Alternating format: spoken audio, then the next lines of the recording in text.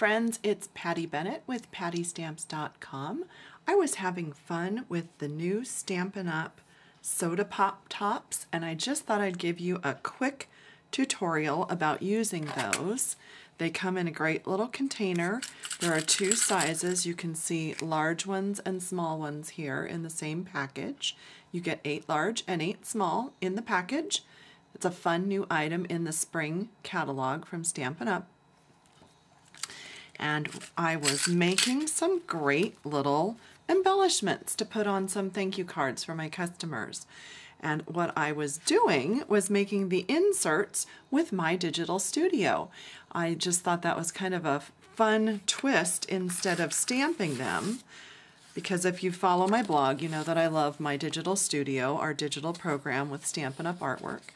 So I filled an 8.5 by 11 sheet with circles and all different designs. Some of them are thank you, and some of them say love, and some are for Valentine's Day. And then I use my 1-inch circle punch to punch them out and add them to one of the bottle caps. So let me show you quickly how I do that. I always like to use my punches upside down because then you can see what you're punching. I'm just taking a peek there to make sure I get it centered.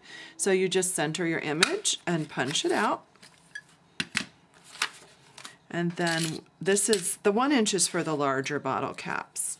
And what I like to do is use my glue dots, and I just press the circle about 3 or 4 times to the glue dots, so there's a little circle of glue dots on the back.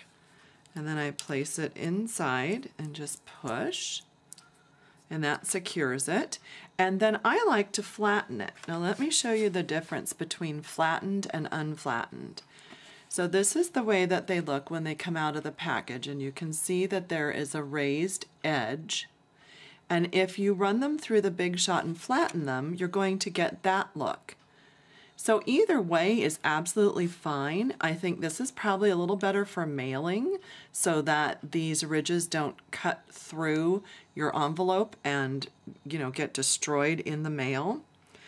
I've shown you this in a previous video, but if you missed it, let me just show you the way that you're going to flatten them. You take your multi-purpose platform and one of your cutting plates, and then you can just put the bottle cap with the ridge side down on your plate and put another plate and run it through. But I found that it was really chewing up my plates. So I still like to use a really thin piece of cardboard, and this is from the back of the Designer Series paper packages. So I cut it to match basically the size of the multi-purpose platform, and then I put another plate on top and I run it through my Big Shot, and then it will be flattened. Now if you're having any trouble making it get flattened regularly all the way around, you might want to experiment with 1 or more sheets of the the cardboard in your Big Shot. Sometimes it needs a little more, sometimes it needs a little less. Maybe you need to open a tab. So it just depends on your Big Shot.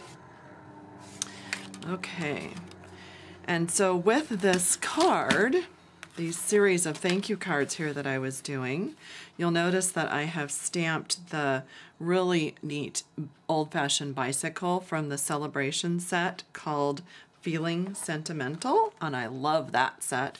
And I've just stamped it on a 3 3/4 inch square of first edition Designer Series paper. Show you that real quickly. And that is with Early Espresso. And then with Soft Suede, I love this Gossamer lace stamp.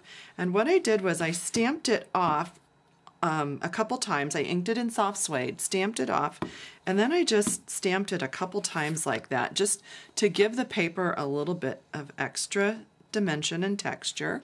Then I took my sponge dauber with the Early Espresso ink and went around the edges. And then using my snail, just run that around the edge. And this is a 3.5 inch square of Early Espresso, and I attached that to a 4x4 card.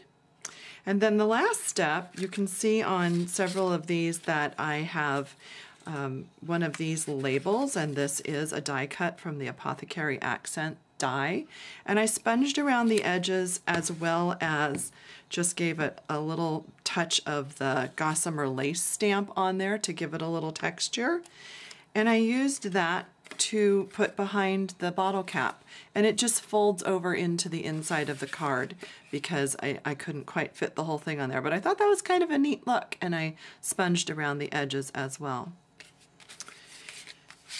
Now we also have this wonderful collage curios set, and that is really meant to go with these bottle caps. So if you do not want to use My Digital Studio, or you don't have My Digital Studio, this is an absolutely fabulous set to use for either putting in your bottle caps or just making little tags.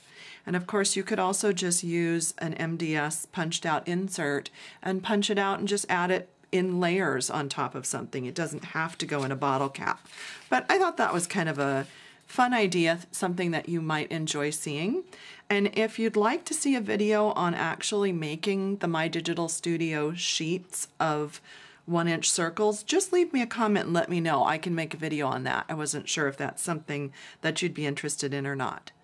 I hope you have a great day and enjoy using the Stampin' Up! Soda Pop Tops.